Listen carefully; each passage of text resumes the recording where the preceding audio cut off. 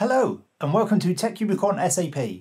Apologies for the delay. I've been up in the north of England in a forest retreat for a few days, enjoying kayaking, water park inflatable fun, some falconry, and a number of other adventures. If you're new to the channel, I'm Daryl Griffiths, and this is my weekly 180 where I spend 180 seconds on the latest techie news that impacts the world of SAP. At the end, I'll pick my favourite to review in a little more detail in the cubicle. In my SAP techie news this week, SAP release emergency kernel stack level 101 for kernel 793.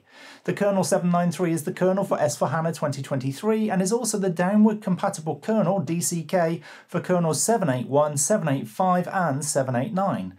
This emergency stack level includes fixes for memory leaks in ICM and Web Dispatcher, prevention of core dumps for RFC sessions, and a number of other significant fixes. I've included the link to the kernel news and SAP note 3502511 down below in the description.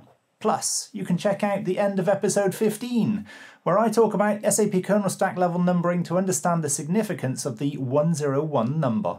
Amazon AWS has now increased the bandwidth for EFS, Elastic File System, up to 30 gigabytes per second. Only back in March this year was it increased to 20 gigabytes per second from the previous limit of 10. The EFS file system is supported for use in SAP landscapes and can be used for file system areas serving file systems for things like SAP Mount. But this performance increase is mainly suitable for MaxDB databases or file systems that sit under SAP Content Server. See more detail in the link down below. GCP announces SAP has certified the new C4 series of general-purpose machine types. These machines range from 2 to 192 vCPUs and 7 GB to 1488 GB of RAM respectively. All are based on the Intel Emerald Rapids chipset, which is a Xeon family chip launched in December 2023. Details in the link down below. Also announced is version 3.5 of the Google Cloud Agent for SAP. This version includes additional SAP HANA monitoring metrics, ability to control the agent's systemd service, and a fix for the HA availability metric. In Azure, the NetApp Files service announces general availability for cross-zone replication, CRR. This has been in preview for months and allows seamless replication from one Azure availability zone to another with 15 minutes of RPO with zero network transfer costs. The link is down below.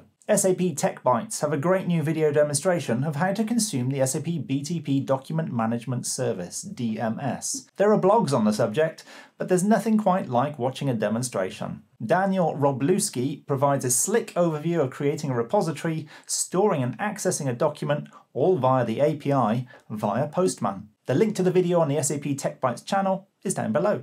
From the SAP News Center, Xerox selects RISE with SAP as part of their move to a new business unit-based operating model known as Reinvention.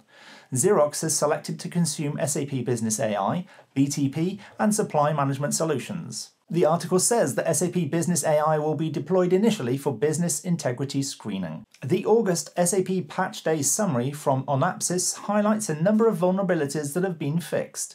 The most notable being CVE 2024-41730, which is a 9.8 on the CVSS score and is a vulnerability involving SAP BusinessObjects Business Intelligent Platform.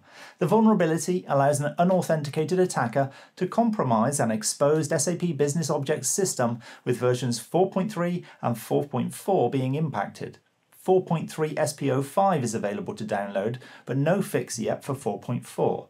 The next interesting vulnerability in the Onapsis list is for SAP Build Apps. Since SAP Build Apps is SaaS, the solution has already been applied to the platform, but requires the customer-developed apps to be built against the higher Node.js version.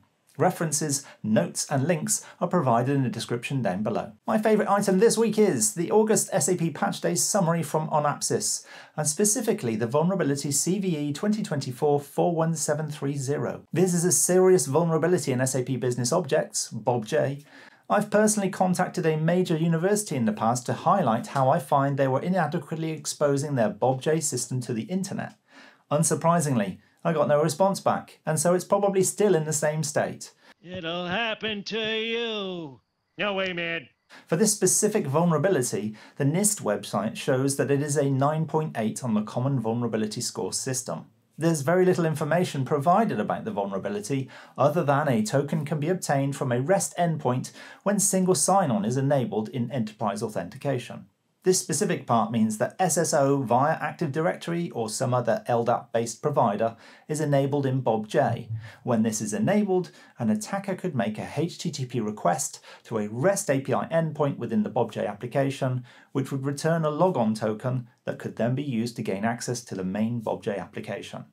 Since BOBJ is used as a reporting and analytics tool, it very often has connectivity out to other systems, so therefore it could allow an attacker to access data from other internal systems. If those internal systems are not properly secured, for example, maybe the user account that BOBJ uses to access those systems has too high privileges, then it may be possible for the attacker to see data that they should not be able to see. An example would be viewing a list of user accounts, or worse, viewing a list of password hashes for internal systems. With this information, an attacker could then use BOBJ as a mechanism to further access internal systems. What is it? What's wrong? Nothing, it's just a minor glitch. Minor glitch with you seems to turn into a major catastrophe. We all know how users like to reuse passwords. Well, hashed passwords can be dehashed using big databases of hashed passwords known as rainbow tables. This means that from a simple compromise of a BOBJ system, further compromise of systems exposed to the internet could occur due to password reuse by end users and administrators. The SAP note for this vulnerability tells us that this vulnerability was discovered internally by SAP. There are no workarounds mentioned and no information on how to prevent access to the vulnerable REST endpoint. This has a consequence for customers that are out of SAP maintenance, because they will not be able to patch the system and they will also not know how to secure the perimeter with a web application firewall, WAF, or other security appliance. So, thinking about it, how would I approach this issue if I was faced with the above scenario that I've just mentioned? I think I would start by checking if my business use case would allow me to move the BOBJ application back inside the VPN instead of exposing it to the internet. There are other tools available that could replace BOBJ and allow me to eventually remove the risk altogether. Slightly more security could be applied to an internet-exposed BOBJ by fronting the BOBJ application with a firewall with geolocation and geo-blocking capabilities to lock down the allowed source locations from where end users can access the BOBJ application. This could kind of prevent access from unnecessary countries and potentially even known darknet outlets. It's also possible to prevent access from web client agents that are not specific internet browsers.